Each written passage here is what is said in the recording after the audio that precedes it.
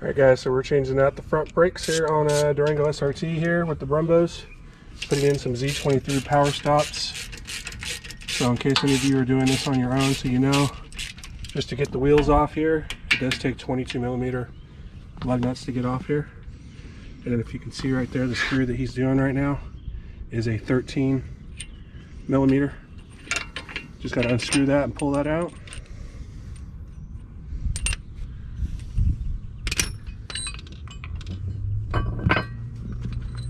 And once you do that, you got 2 pins. Just gotta gently get on there and pop them out. Depending on how many miles and how much brake dust is built up, it might be easy or it might be stuck. So go accordingly. These pads have about 9,500 miles on them.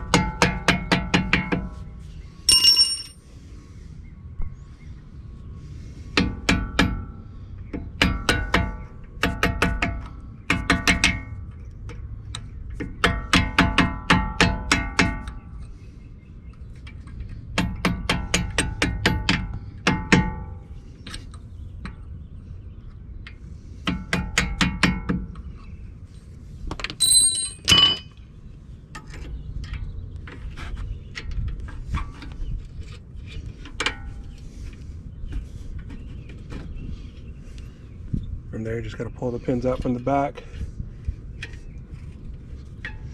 and they will be under tension, obviously. Once you get the first one, that'll pop down. That'll come out nice and easy.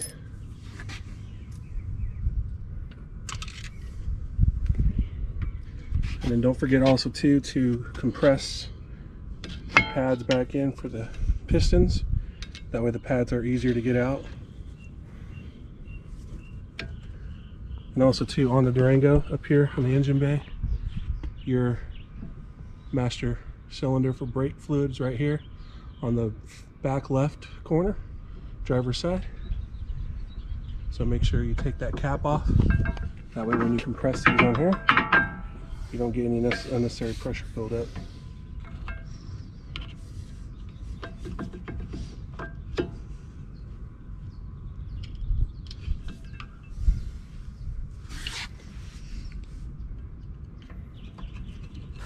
So just remember, you do have 6 pistons on there, and he's compressing back right about each one there, just so that way it's a little loose to allow for the new pads to get in. And then from there, voila, the pad comes out.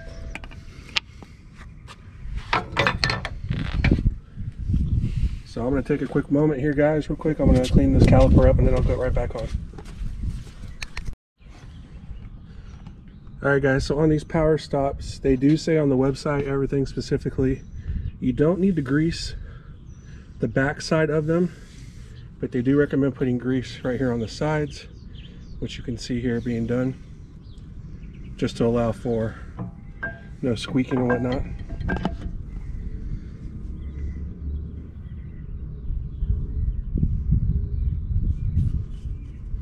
And they do provide you a packet of that grease if you want to use, but we're using a different one here today. But just put what you need on there. It doesn't need to be a super amount, just a very little bit there to make it do. And you push your pads all the way in place. And then the metal bracket that does come off there, you can use the same one. Power Stop does give you 2 different types of ones in the thing. So you can see the difference here between the 2. It's exactly the same. Obviously one's just shinier than the other. So you can really just continue to use the same one or not. It's up to you. In this case, we're going to go ahead, we're going to go ahead and use the new one. Just so it's shinier and newer. That's all. But they're exactly the same. So as you can see, we went ahead and put that 13mm bolt back on there in the center.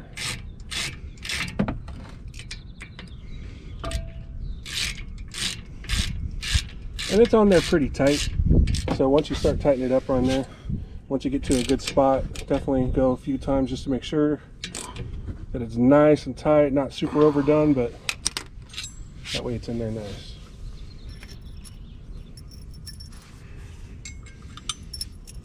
Then from there, go ahead and put in the new bracket.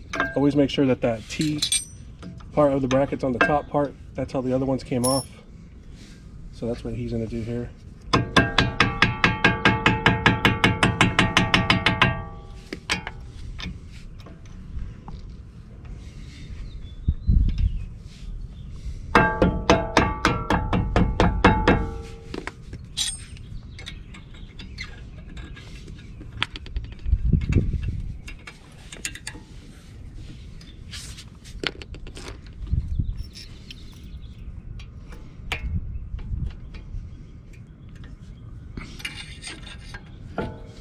Little secret we found, you put like a little screwdriver in between the hole there and put it between the rotors. You can get a little leeway there so you can help you put the second pin in.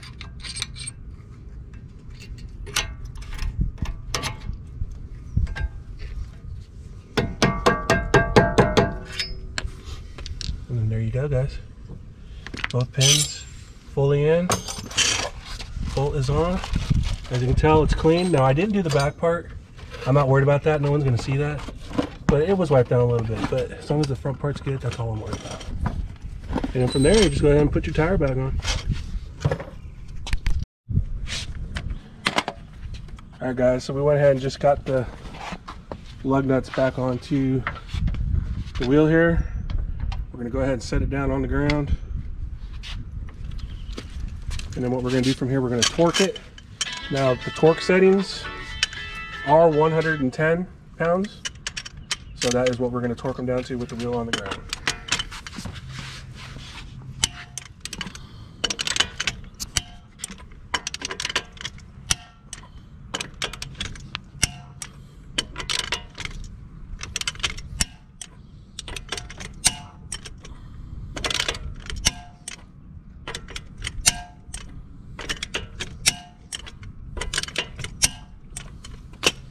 And that's it, guys.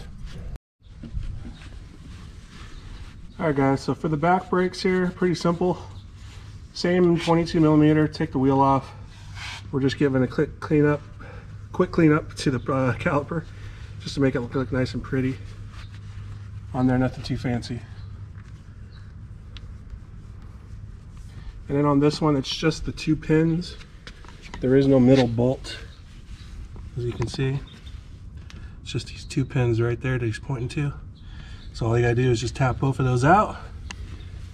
And then you do have that metal bracket there in the middle. Now, we found out here with the ones that PowerStop gives you, they don't exactly match up correctly. And neither do the pins. So you will need to use the same OEM pins and that same bracket for this to work all right, which is fine. So I just wanna make sure you guys are aware of that. So all you gotta do is just pop both of those pins out.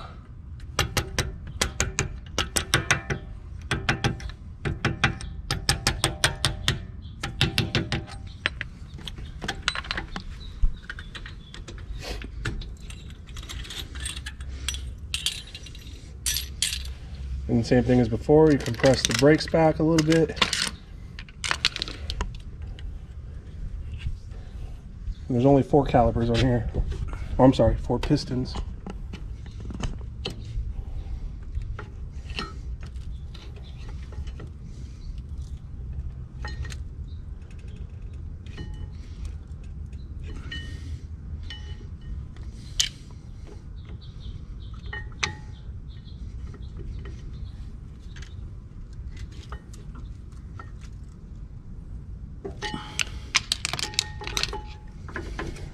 And there you guys go.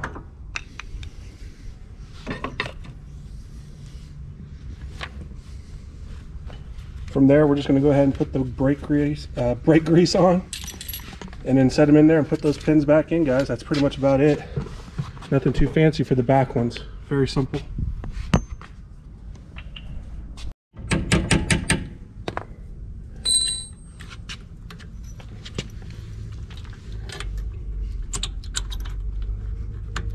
Alright guys, just to show you here, all we did is put the little thing back inside, tap the pins back in, make sure everything's nice and tight.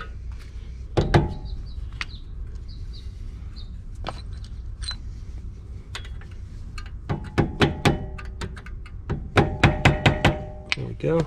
And that's it, guys. And then all you gotta do is put the wheel back on, torque it to 110. And that's how you do Brembo's change out on a Durango.